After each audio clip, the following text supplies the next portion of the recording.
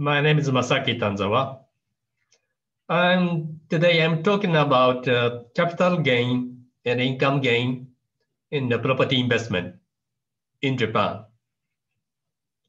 Needless to say, you all know quite well that speculation and investment is different. Property purchases in Japan is just fit with the investment angle. In particular, targeting Tokyo is an appropriate approach as a property investment. So let's view investment cases in Tokyo, aiming at capital gain or income gain. As I previously mentioned, anticipating sufficient capital gain from investment in Tokyo, well, is rather rare. Okay, let's get started. Official land price reportedly went down.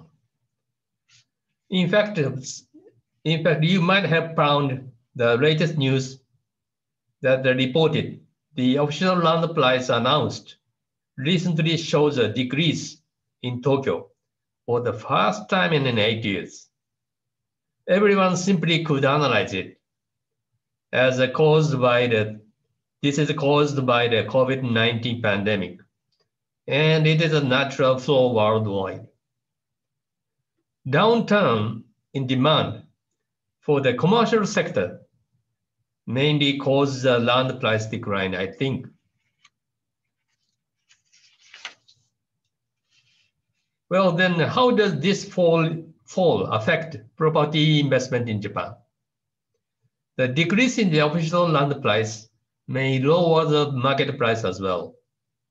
You may see the lowered market price leads to prospects of a gain on sale in future in terms of a capital gain purposes. My view is different from this. According to the line graph, especially the fall of price is seen remarkably in the commercial area because an increase of a cessation of a business or shop close due to the pandemic led to turn down the whole. However, the degree of decline is not so much in the residential area. Actually, the rate of decline in the residential area was 0.6%. That in the commercial area was 1.9%. So I do not presume the decrease of a market price will happen remarkably in the housing market. Anyway, which is better to pursue, the capital gain or the income gain in Japan? Indeed, it may be possible to foresee capital gain utilizing a slight balance between the market price lowered and the future price restored in several excellent properties. But it will be so hard to find such a promising property profitable enough.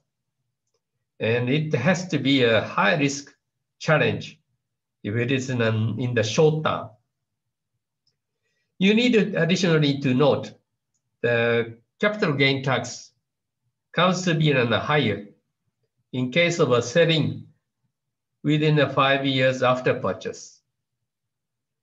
Anyway, the market price of a property in Tokyo is slowly rising, but it is totally unforeseeable in the property market to show really violent fluctuations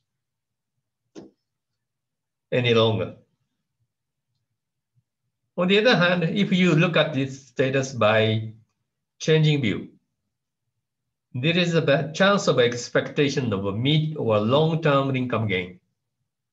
And you can obtain a stable core asset from a long-term perspective.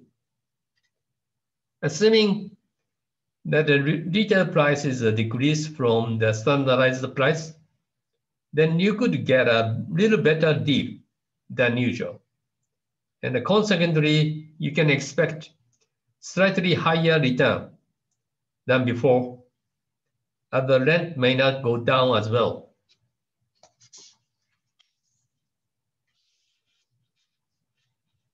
By the way, then, what type of a property is better to buy for aiming at a steady income gain?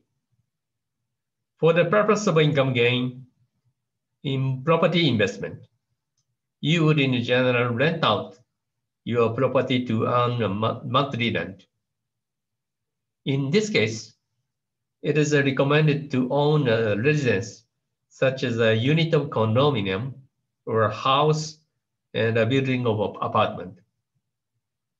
Buying and owning a property of a residence will be also rather easy to handle if you will consider to proceed applying for a business manager visa in Japan by business operation. That I told before in my previous post.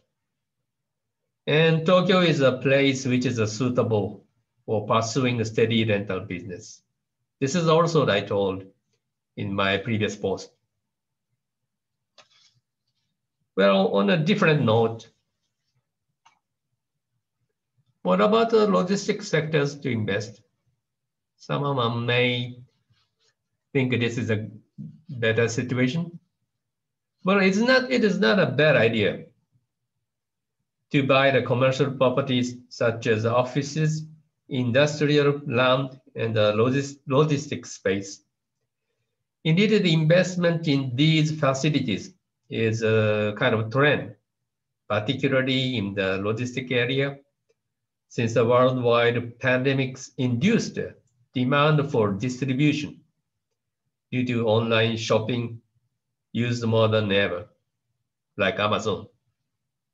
In my view, the logistics sector is not so steady as this popularity, I think, might be temporary, and it is riskier than the residential sector because its investment amount becomes large. But I will take up the logistic investment in Japan as later on as a seminar theme.